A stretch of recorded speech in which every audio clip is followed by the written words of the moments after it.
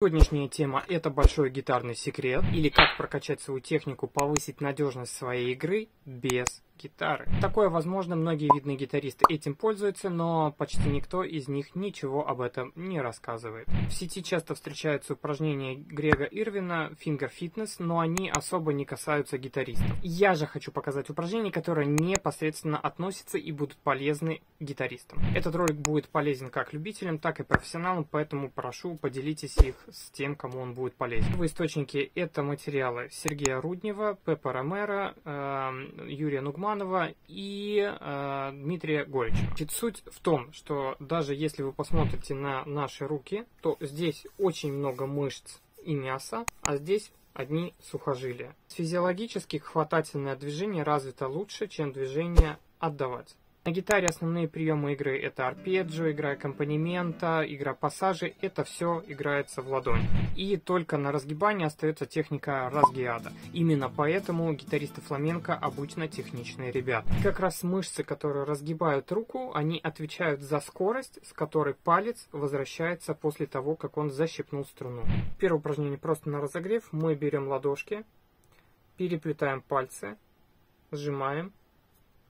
Опять в ладошки, идем сюда, опять переплетаем, идем сюда. Вот так вот это выглядит.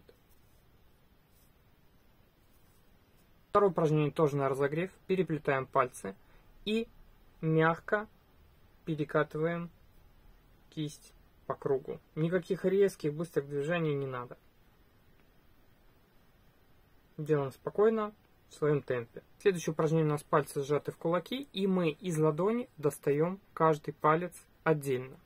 Указательным, потом средним. Самое веселое — это безымянным достать изолированно от остальных, и мизинцем, что попроще. Если ты освоил просто по воздуху, то можешь добавить своим пальцем силы, кладешь кулаки на колени и поднимаешь пальцы от коленей. Соответственно, самое веселое — это будет изолированно сделать безымянным пальцем. Упражнение ножницы. Кладем средние пальцы над указательными, немножко поддавливаем, и пальцы у нас разлетаются в разные стороны. Здесь обязательно почувствовать, что пальцы расслаблены. Теперь наоборот, указательно над средним, немножко надавили, и пальцы разошлись в стороны. Вот так вот это выглядит. Так делаем, соответственно, парными пальцами: указательный, средний, средний безымянный, безымянный мизинец. Самое интересное. Это упражнение будет полезно тебе и для игры чередований, для координации пальцев, и для игры арпеджио, и для игры тремоло. Упражнение — это щелбанчики. То есть мы берем палец, упираем его в большой и выстреливаем.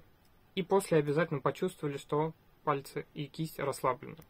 После этого также делаем средними, также безымянными, также мизинцами, и также упираем пластину в указательные пальцы, делаем большими пальцами. Мы поработаем с большим пальцем. Первое, самое простое, это медленно и спокойно на широкой амплитуде рисуем круги большими пальцами в одну и в другую сторону. Медленно и спокойно. Второе упражнение на большой палец. Мы большие пальцы вводим к ладони внутрь и распрямляем. Следующее упражнение поможет левой руке для смены аккордов, и правой руке при определенной постановке так играет тремоло. Смысл в том, что мы крутим велосипед. Берем пару пальцев, указательный, средний, и крутим как педали на велосипеде.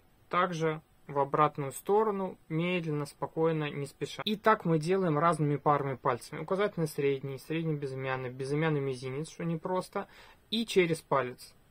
Указательный, безымянный и средний мизинец. И также можно мизинец и указательный. Упражнение делаем не спеша, до каких-то болевых ощущений не доходим. Если что-то заболело, то переходим к другому упражнению или забываем про эту тему. Наша задача улучшить свою технику, а не угробить свои руки. По количеству раз все просто. Сколько тебе лет, столько раз и делай каждое упражнение. Если рука устала или палец какой-то заболел, значит делай меньше. Напишите в комментариях, кто будет пробовать, а самое главное, делать и на постоянной основе эти упражнения, каков у вас результат и впечатление.